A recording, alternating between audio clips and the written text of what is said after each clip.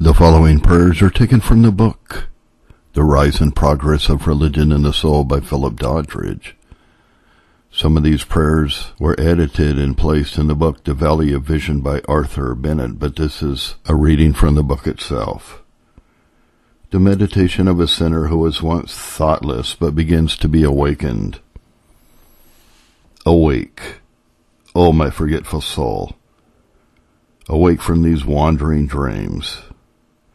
Turn from this chase of vanity, and for a little while be persuaded to look forward, to look upward, at least for a few moments. Sufficient are the hours and days given to the labors and amusements of life. Don't grudge a short allotment of minutes to view yourself and your own immediate concerns, to reflect who and what you are, how it comes to pass that you are here, and what you must quickly become.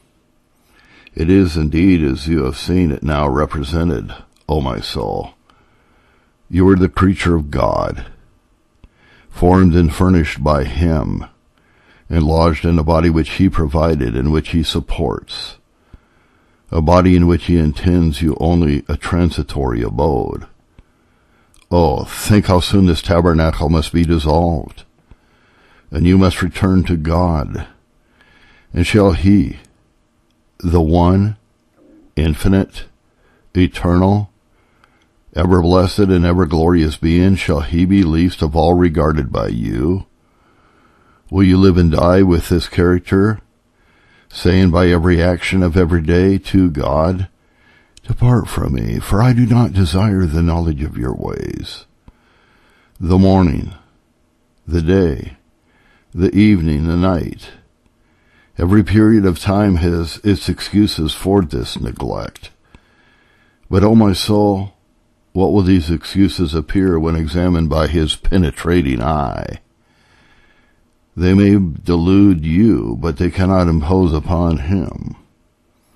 O you injured, neglected, provoked benefactor, when I think but for a moment or two of all your greatness and of all your goodness, I am astonished at this insensibility which had prevailed in my heart and even still prevails. I blush and am confounded to lift up my face before you. On the most transient review I see that I have played the fool, that I have erred exceedingly, and yet the stupid heart of mine would make its having neglected you so long a reason for going on to neglect you. I own it might justly be expected that with regard to you every one of your rational creatures should be all duty and love, that each heart should be full of a sense of your presence, and that a care to please you should swallow up every other care. Yet you have not been in all my thoughts, and religion, the end and glory of my nature, has been so strangely overlooked that I have hardly ever seriously asked my own heart what it is. I know if manners rest here, I will perish. Yet I feel in my perverse nature a secret indisposition to pursue those thoughts, a proneness if not entirely to dismiss them, yet to lay them aside for the present. My mind is perplexed and divided, but I am sure you, who made me, know what is best for me. I therefore beseech you that you will for your own name's sake lead me and guide me. Let me not delay till it is forever too late. Pluck me as a brand out of the burning. O break this fatal enchantment that holds down my affection to objects which my judgment comparatively despises. And let me at length come into so happy a state of mind that I may not be afraid to think of you and of myself, and may not be tempted to wish that you had not made me, or that you could forever forget me, that it may not be my best hope to perish like the brutes. If what I shall further read here be agreeable to truth and reason, if it be calculated to promote my happiness, and is to be regarded as an intimation of your will and pleasure to me, O God, let me hear and obey. Let the words of your servant, when pleading your cause, be like goads to pierce into my mind, and let me rather feel and smart than die. Let them be as nails fastened in a sure place, that whatever mysteries is yet unknown, or whatever difficulties there are in religion, if it be necessary, I may not finally neglect it, and that, if it be expedient, to attend immediately to it, that I may no longer delay attending to these things. And oh, let your grace teach me the lesson I am so slow to learn and conquer, that strong opposition which I feel in my heart against the very thought of it. Hear these broken cries for the sake of your Son, who has taught and saved many a creature as untractable as I am, and can out of stones raise up children of Abraham. Amen.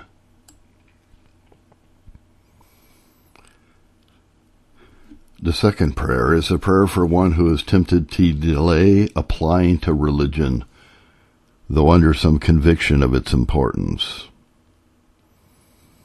O thou righteous and holy sovereign of heaven and earth, thou God in whose hand my breath is, and whose are all my ways, I confess I have been far from glorifying you, or conducting myself according to the intimations or the declarations of your will. I have therefore reason to adore your forbearance and goodness, that you have not long since stopped my breath and cut me off from the land of the living. I adore your patience, that I have not months and years ago been an inhabitant of hell, where 10,000 delaying sinners are now lamenting their folly, and will be lamenting it forever. But, O God, how possible is it that this trifling heart of mine may at length betray me into the same ruin, and then, alas, into a ruin aggravated by all this patience and forbearance of yours? I am convinced that sooner or later religion must be my serious care, or I am undone. And yet my foolish heart draws back from the yoke. Yet I stretch myself upon the bed of sloth and cry out for a little more sleep, a little more slumber, a little more folding of the hands to sleep. So does my corrupt heart plead for its own indulgence against the conviction of my better judgment. What shall I say? O Lord, save me from myself. Save me from the artifices and deceitfulness of sin. Save me from the treachery of this perverse and degenerate nature of mine, and fix upon my mind what I have now been reading. O Lord, I am now being instructed in truths which were before quite unknown to me. Often have I been warned of the uncertainty of life, and the great uncertainty of the day of salvation.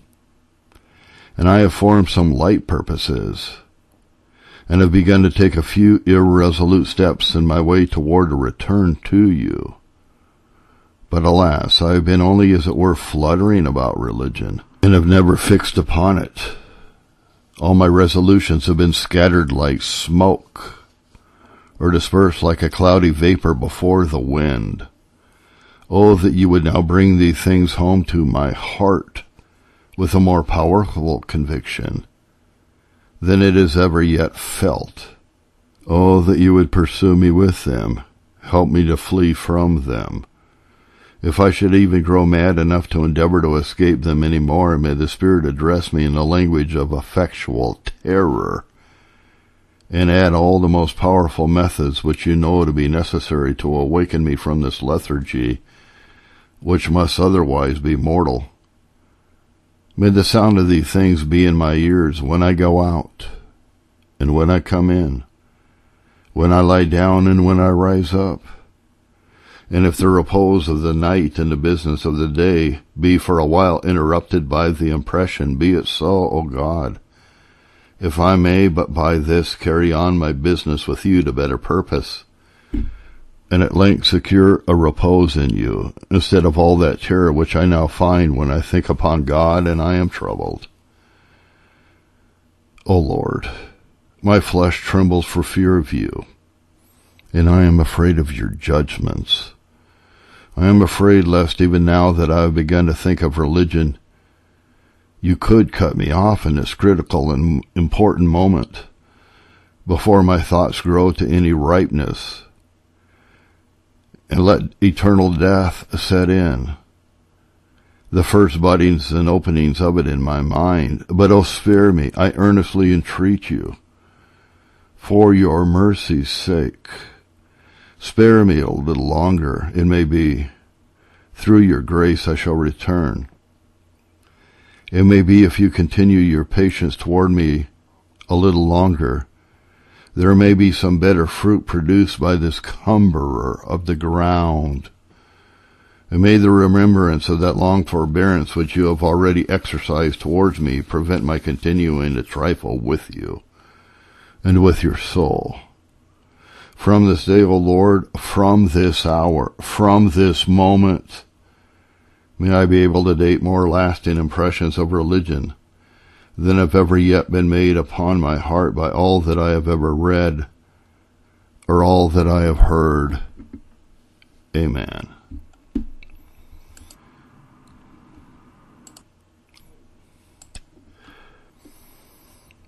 The next prayer is from the chapter called The Sinner Arraigned and Convicted. Confession of a sinner convinced in general of his guilt. O God, you injured sovereign, you all-penetrating and almighty judge. What shall I say to these charges? Shall I pretend I am wronged by them and stand on the defense in your presence? I dare not do it. For you know my foolishness, and none of my sins are hid from you. My conscience tells me that a denial of my crimes would only increase them and add new fuel to the fire of your deserved wrath. If I justify myself, mine own mouth will condemn me. If I say I am perfect, it will also prove me perverse.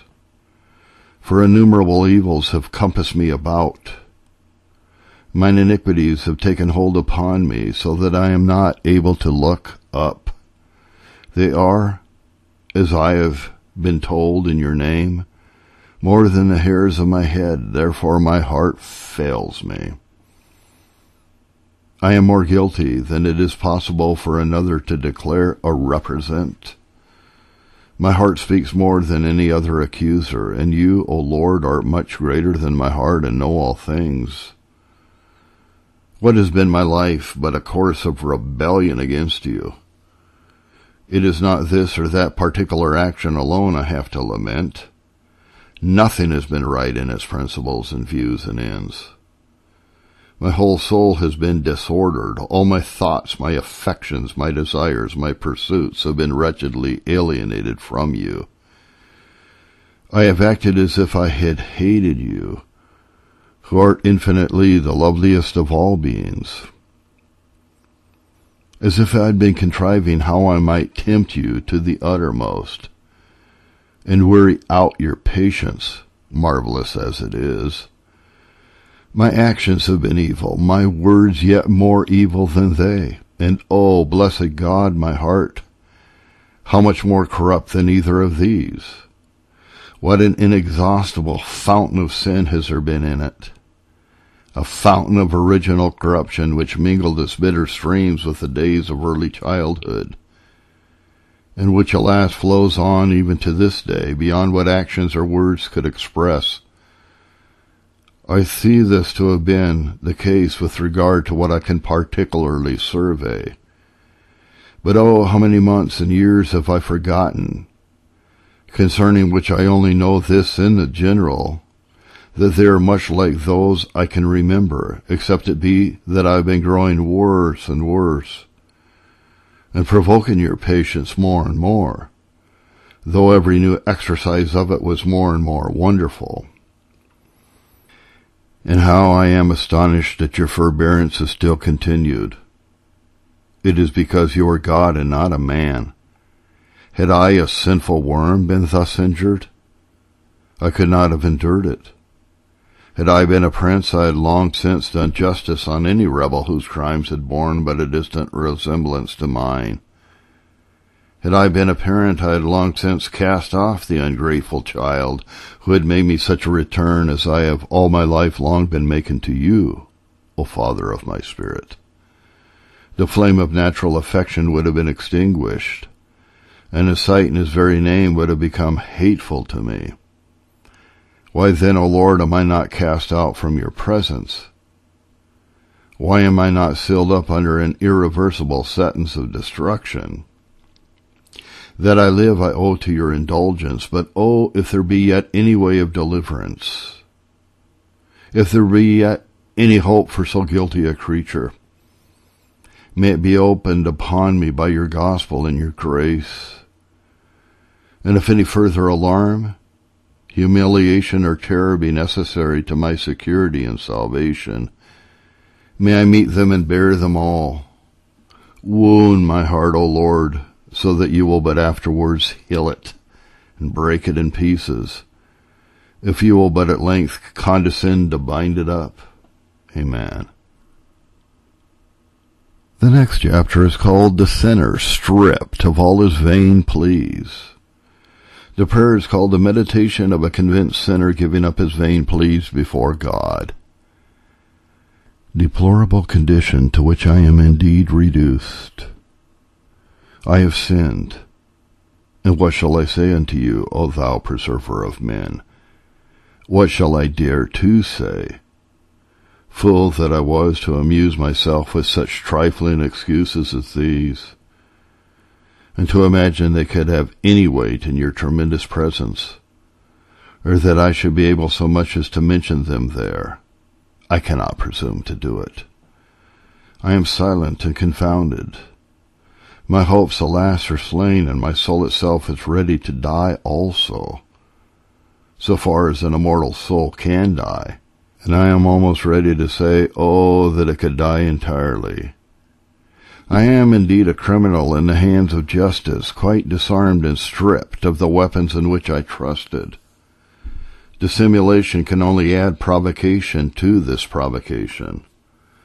I will therefore plainly and freely own it. I have acted as if I thought God was altogether such an one as myself, but he has said, I will reprove you. I will set your sins in order before your eyes. I will marshal them in battle array. And oh, what a terrible kind of host do they appear, and how do they surround me beyond any possibility of an escape. Oh, my soul, they have, as it were, taken you prisoner, and they are bearing you away to the divine tribunal. You must appear before it. You must see the awful, the eternal judge, who tries your very reins, and who needs no other evidence, for he has himself been witness to all your rebellion. You must see him, O my soul, sitting in judgment upon you. And when he is strict to mark iniquity, how will you answer him for one of 1,000? And if you cannot answer him, in what language will he speak to you? Lord, of things at present stand, I can expect no other language than that of condemnation. And what a condemnation it is! Let me reflect upon it. Let me read my sentence before I hear it finally and irreversibly passed. I know you have recorded it in your word, and I know in the general that the representation is made with gracious design. I know that you would have us alarmed that we may not be destroyed. Speak to me, therefore, O God, while you speak not for the last time, and in circumstances when you will hear me no more. Speak in the language of effectual terror, so that it be not to speak to me in final despair. And let your word, however painful in its operation, be quick and powerful, and sharper than any two-edged sword. Let me not vainly flatter myself. Let me not be left a wretched prey to those who would prophesy smooth things to me, till I am sealed up under wrath, and feel your justice piercing my soul, and the poison of your arrows drinking up all my spirits. Before I enter upon the particular view, I know in the general that it is a fearful thing to fall into the hands of the living God. O thou living God, in one sense I am already fallen into your hands. I am become obnoxious to your displeasure, justly obnoxious to it. And whatever your sentence may be when it comes forth from your presence, I must condemn myself and justify you. You cannot treat me with more severity than mine iniquities have deserved, and how bitter soever that cup of trembling may be, which you shall appoint for me, I give judgment against myself that I deserve to wring out the very dregs of it. Amen.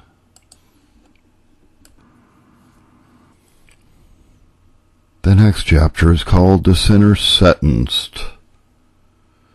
The reflection of a sinner struck with the terror of his sentence. Wretch that I am, what shall I do, or where shall I flee? I am weighed in a balance and found wanting. This is indeed my doom, the doom I am to expect from the mouth of Christ himself, from the mouth of him that died for the redemption and salvation of men. Dreadful sentence, and so much the more dreadful when considered in that view. To what shall I look to save me from it? To whom shall I call? Shall I say to the rocks, fall upon me, and to the hills, cover me? What should I gain by that? Were I indeed overwhelmed with rocks and mountains, they could not conceal me from the notice of your eye, and your hand could reach me with as much ease there as anywhere else. Wretch indeed that I am, oh, that I had never been born. Oh, that I had never known the dignity and prerogative of the rational nature. Fatal prerogative indeed that renders me obnoxious to condemnation and wrath. Oh, that I had never been instructed in the will of God at all, rather than that, being thus instructed, I should have disregarded and transgressed it. Would to God I'd been allied to the meanest of the human race, to them that come nearest to the state of the brutes, rather than that I should have had my lot in cultivated life, amidst so many of the improvements of reason, and, dreadful reflection, amidst so many of the advantages of religion too, and thus to have perverted all to my own destruction. Oh, that God would take away this rational soul. But alas, it will live forever. It will live to feel the agonies of eternal death. Why have I seen the beauties and glories of a world like this, to exchange it for that flaming prison? Why have I tasted so many of my Creator's bounties, to wring out at last the dregs of his wrath? Why have I known the delights of social life and friendly converse, to exchange them for the horrid company of devils and damned spirits in hell? Oh, who can dwell with them in devouring flames? And who can lie down with them in everlasting burnings?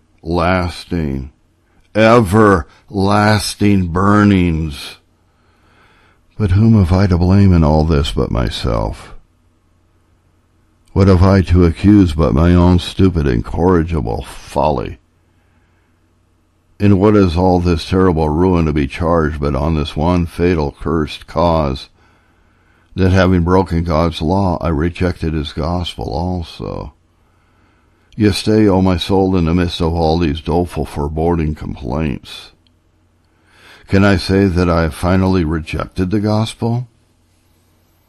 Am I not to this day under the sound of it? The sentence has not yet gone forth against me in so determinate a manner as to be utterly irreversible. Through all this gloomy prospect, one ray of hope does break in, and that is, it is possible I may yet be delivered. Oh, reviving thought! Rejoice in it, O my soul, though it be with trembling. And turn immediately to that God who, though provoked by 10,000 offenses, has not yet sworn in his wrath that you shall never be permitted to hold further intercourse with him, or to enter into his rest. O then, O blessed Lord, prostrate myself in the dust before you. I own I'm a condemned and miserable creature, but my language is that of the humble publican. God be merciful to me, a sinner. Some general and confused apprehensions I have of a way by which I may possibly escape. O God, whatever that way is, show it to me, I beseech you.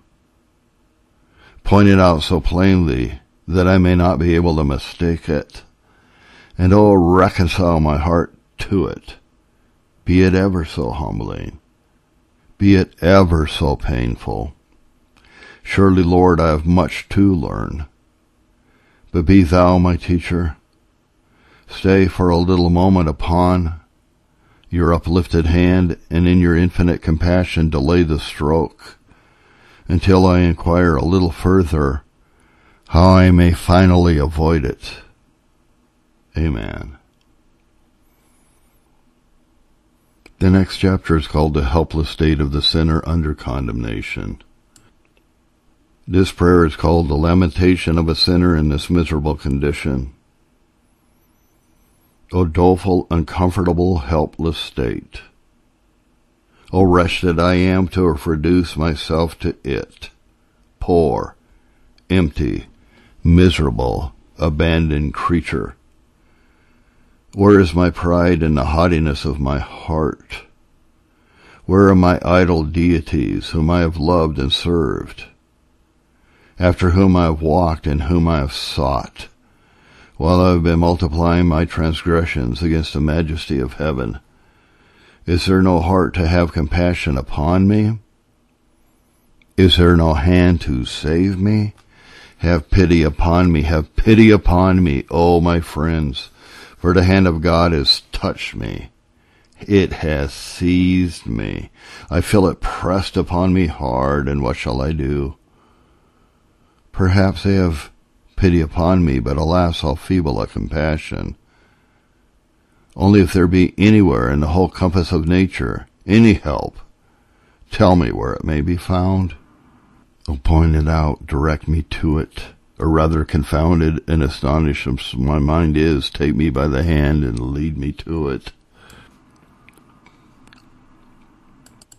O you ministers of the Lord, whose office it is to guide and comfort distressed souls, take pity upon me. I fear I am a pattern of many other helpless creatures who have the like need of your assistance. Lay aside your other cares to care for my soul, to care for this precious soul of mine, which lies, as it were, bleeding to death, if that expression may be used, while you perhaps hardly afford me a look, or glancing an eye upon me, pass over to the other side. Yet, alas, in a case like mine, what can your interposition avail if it be alone? If the Lord does not help me, how can you help me? O God, the God of the spirits of all flesh, I lift up mine eyes to you, and cry to you as out of the belly of hell. I cry unto you, at least from the borders of it. Yet while I lie before you in this infinite distress, I know that your almighty power and boundless grace can still find out a way for my recovery.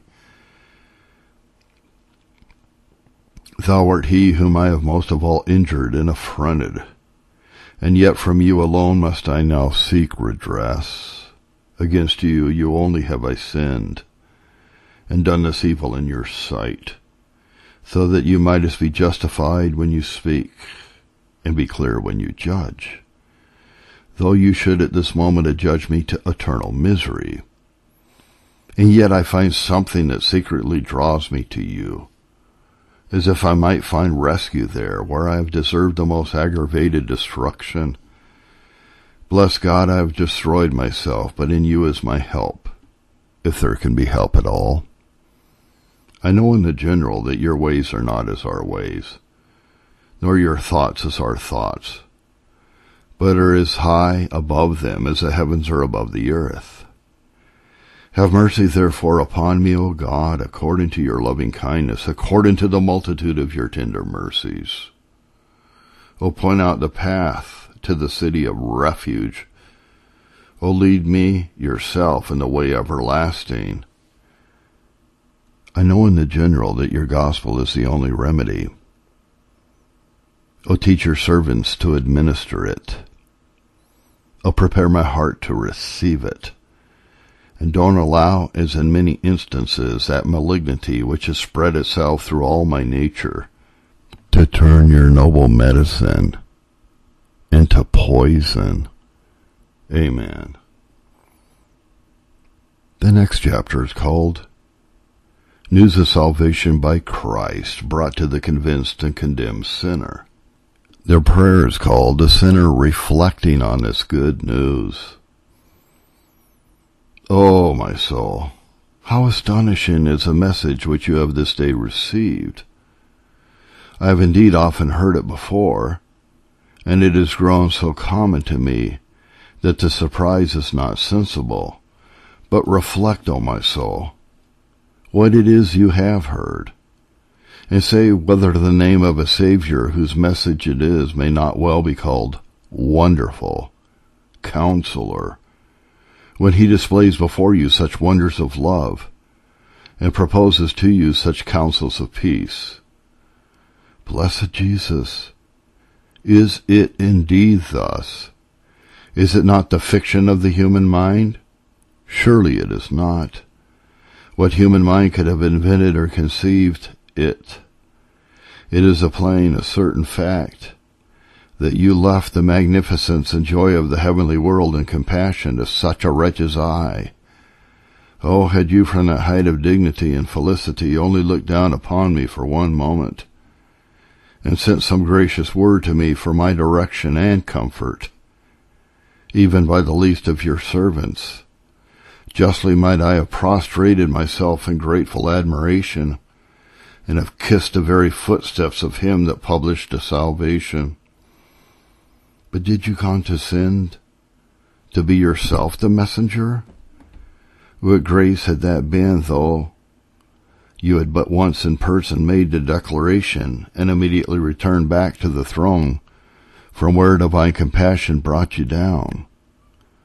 But this is not all the triumph of your illustrious grace. It not only brought you down to earth, but kept you here in a frail and wretched tabernacle for long successive years, and at length it cost you your life, and stretched you out as a malefactor upon the cross, after you had borne insult and cruelty which it may justly wound my heart so much as to think of. And so you have atoned, injured justice, and redeemed me to God with your own blood. What shall I say, O Lord? I do believe. Help thou mine unbelief. It seems to put faith to the stretch, to admit what it indeed exceeds the utmost stretch of my imagination to conceive. Blessed forever, blessed be your name, O Father of mercies, that you have contrived this way. Eternal thanks to the Lamb that was slain, and to that kind providence that sent the word of his salvation to me. O let me not for 10,000 worlds receive the grace of God in vain. O impress this gospel upon my soul, till its saving virtue be diffused over every faculty. Let it not only be heard and acknowledged and professed, but felt. Make it your power to my eternal salvation, and raise me to that humble, tender gratitude, to that active, unwearied zeal in your service, which becomes one to whom so much is forgiven. I feel a sudden glow in my heart, while these tidings are sounding in mine ears. But oh, let it not be a slight, superficial transport. Oh, let not this, which I would fain call my Christian joy, be as that foolish laughter with which I have been so madly enchanted, like the crackling blaze of thorns under a pot. O teach me to secure this mighty blessing, this glorious hope in the method which you have appointed, and preserve me from mistaking the joy of nature, while it catches a glimpse of its rescue from destruction. For that consent of grace which embraces and ensures the deliverance. Amen. The Rise and Progress of Religion in the Soul. Phillip Doddridge.